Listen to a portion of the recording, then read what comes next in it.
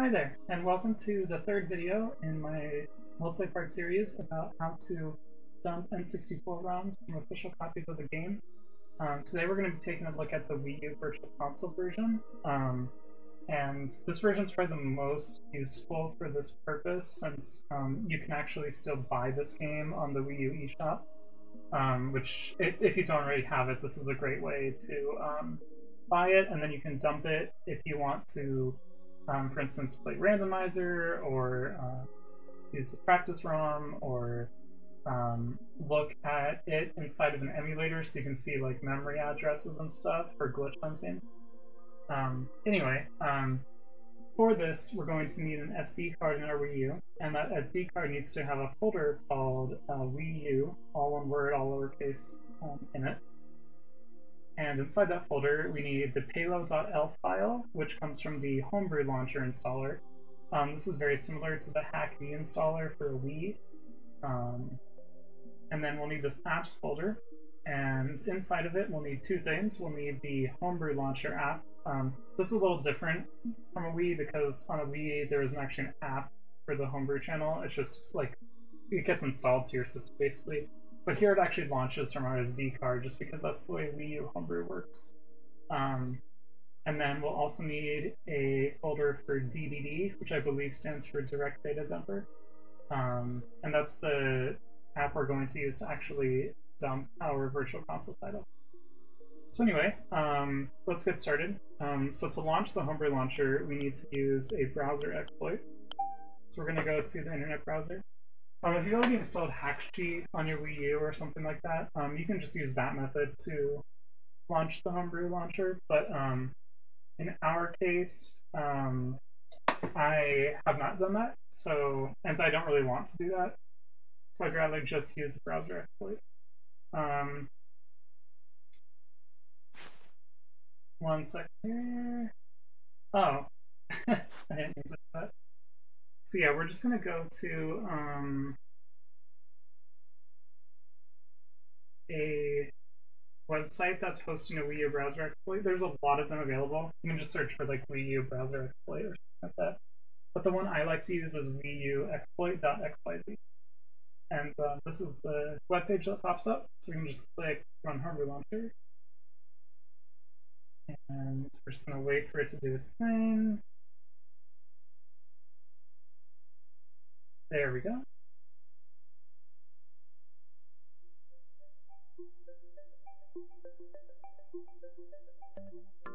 Awesome.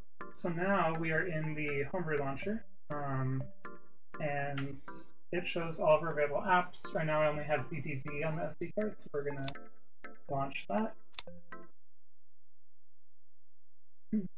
Okay. So here's what you get when you launch DDD. The first thing you'll see in one is you need to set up the IP address of the server application. So the way this works is it actually dumps the file over the network to another computer on the same network. So you'll need a computer for this as well as Wii U. And the computer needs to be on the same local network as the Wii U, otherwise this probably isn't going to work. So anyway, I need to know what the IP address of my computer is, and I can do that by opening a command prompt window, which you can see in the lower right of the screen here, and typing the following: ipconfig, the vertical bar, which is a pipe symbol. You can get that by holding Shift and typing \, which is right below backspace, and then type to find, and it's going to look for IPv4. Then I can hit enter, and this tells me the IPv4 address of my computer. So we're going to go ahead and type that into the Wii U here. You control this by using the D-pad. So we want 38, and then this one needs to be 50.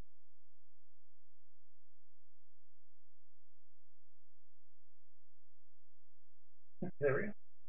And notice the 192.168 is pre-populated, and that's already correct.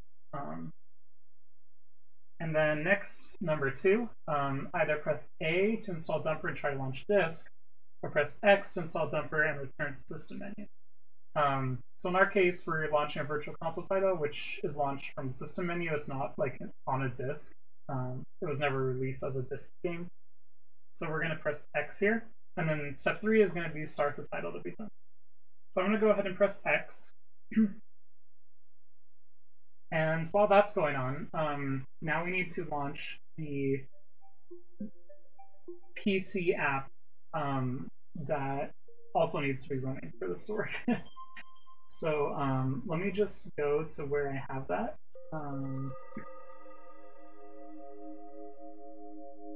Let's see here. Title dumper. Okay. So this is where I have this. I have a link in the description for where you can download it. You'll need this titledumper.exe file. And then we just need to go to that directory.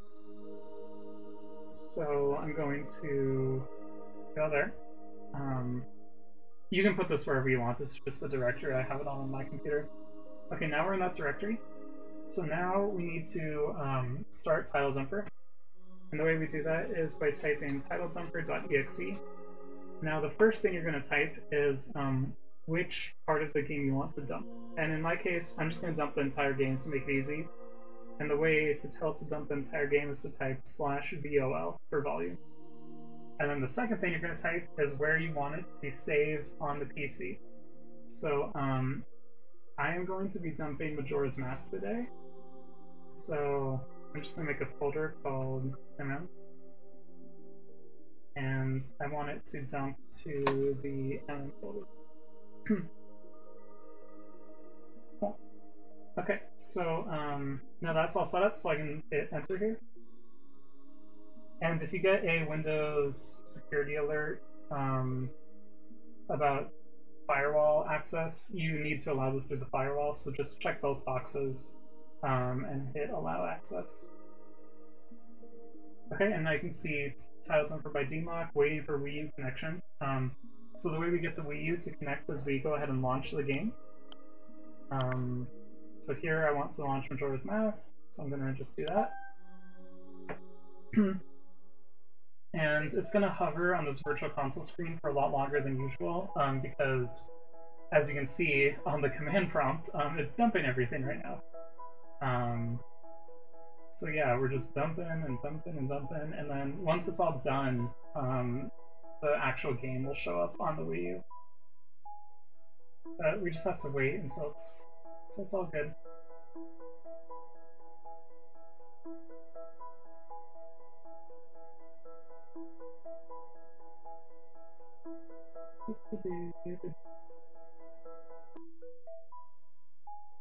So I think right now it's actually dumping the ROM file, I'm guessing, because it's such a big file. The ROM is 32 megabytes, so that's 32768 KB. So once it gets to like around 32,000, it's probably gonna be done pretty shortly after that. This is all going over the network, so it's a pretty slow connection, so it'll take a little while. There we go.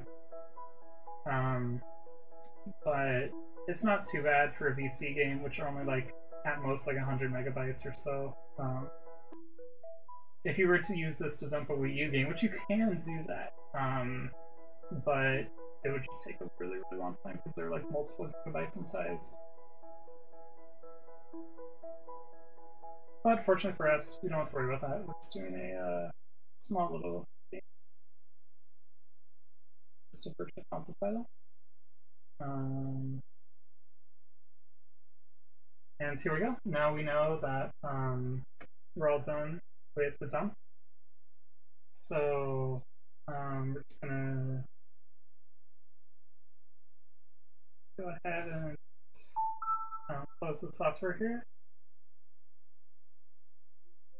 And if we look in the folder that I dumped it to, you can see we have this bowl folder, which is what we told to dump. And then there's code, content, and save. I believe the ROM file is in content and ROM. And here's the ROM file. It is 32768 kilobytes, so that's the correct size for Majora's Mask. And if you look at, oh, whoops, now it's dumping the Wii U menu, but that's okay. Don't worry about it. Anyway, so actually no, it's just finishing the dump. There's some stuff that you need to return to the Wii U menu for it to finish. But anyway, so this is the ROM file, and you can see that it's named in a certain peculiar way. There's always this U here. I assume that just stands for Wii U. And then there's the 4-character game ID. This is the same as like for the N64 version. So the N64 version of MM is NZSE. And then the first letter, I'm not sure. The first letter of those 4, I'm not sure what that means. Sometimes it's an N, sometimes it's a C. I'm not sure what the rhythm behind that is. The second 2 is like the game ID. So in this case, it's ZS. I believe that stands for Zelda Side Story, because originally this game was called Zelda Gaiden, which means side story in English. And then E means that it's the American version of the game. If there was a J, it would be the Japanese version. If there was a P, it would be the PAL version. And then 0 indicates the revision of the game. So there was only ever one version of MM for N64 released in America, which was version 1.0. So the 0 means 1.0. If you were on a Japanese console and you did this, you would get NZSJ1, because it would be the J 1.1 version. And the 1 is like whatever comes after the points in the version number. And I believe that would be the same for PAL. It would be NZSP1, because usually VC uses the latest available N64 ROM. And then this .727, I have no idea what that means. If you want this to work in like an emulator or something, you'll just need to rename it to something that's like .N64 or something like that. So here, I can make a copy here and paste. And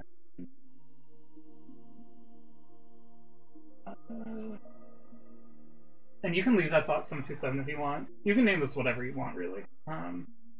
But like, for instance, you can name it, you can just put a .N64 after the .727, and now it sees it as an N64 file. Some apps require it to be called .Z64, so we can also do that. And yeah, now it's a .Z64 file. But yeah, that's how you do this. And if you want, we can go through this one more time. With Ocarina of Time. So I'm gonna create a new folder. Just gonna call it OT. And now we're going to go ahead and dump Ocarina of Time by launching it. Oh shit, I made a mistake.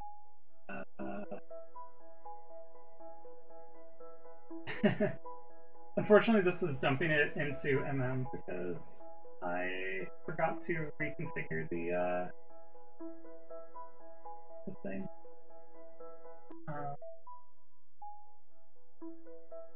Sorry, we're just gonna let that go.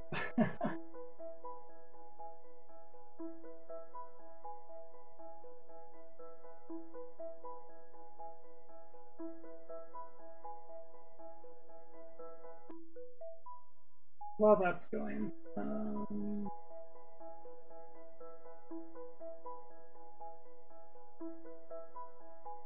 trying to figure out how to do this.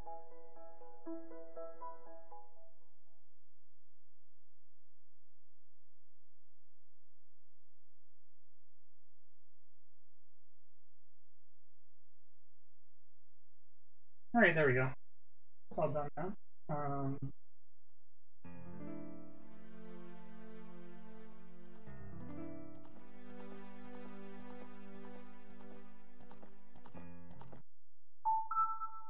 Let's close the software here.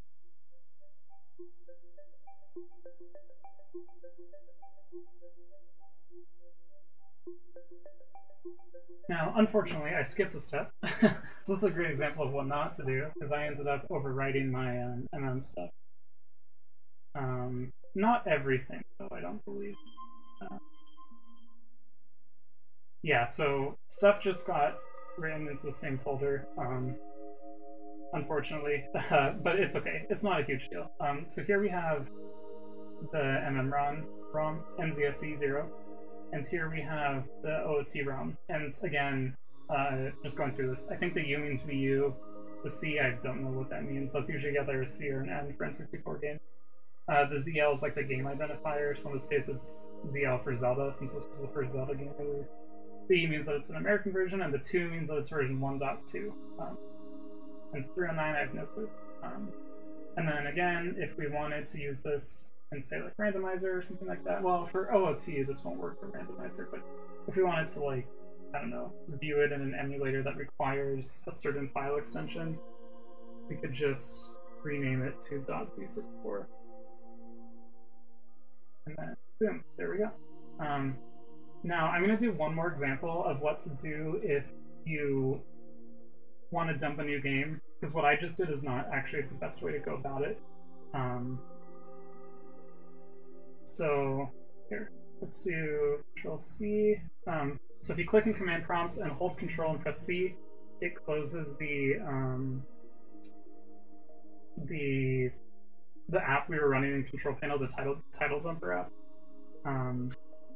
So we can run it again, and if you type up arrow, if you just hit the up arrow key on your keyboard, your previous commands will show up. And so all we need to do is change what folder we want to dump. Let's dump a different game.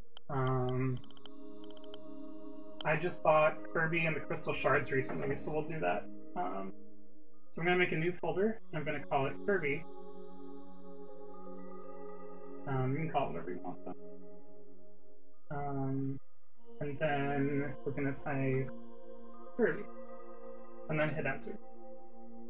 And now it's waiting to dump into the Kirby folder, which is what I should have done the first time. And now we're just going to launch the game on the Wii U by pressing A.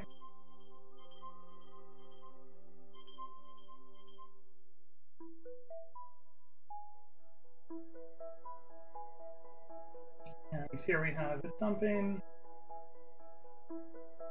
Same process as usual.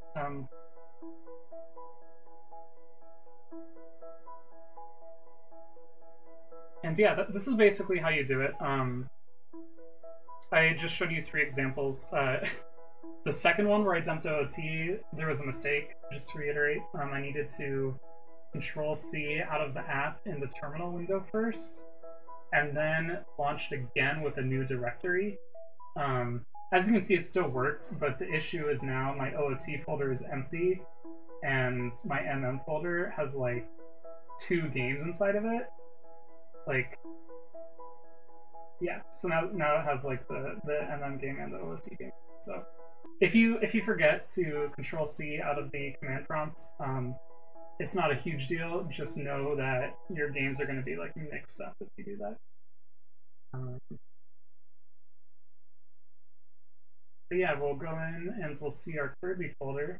Okay, so we're done with the game's done dumping. So if we go to the Kirby folder, ball, contents, ROM, and here we go, UNK4E0. So N, again, that's just a letter. K4 is, I believe, the ID of the game. E means that's the American version, and it's version 1.0. And then, once again, if we want to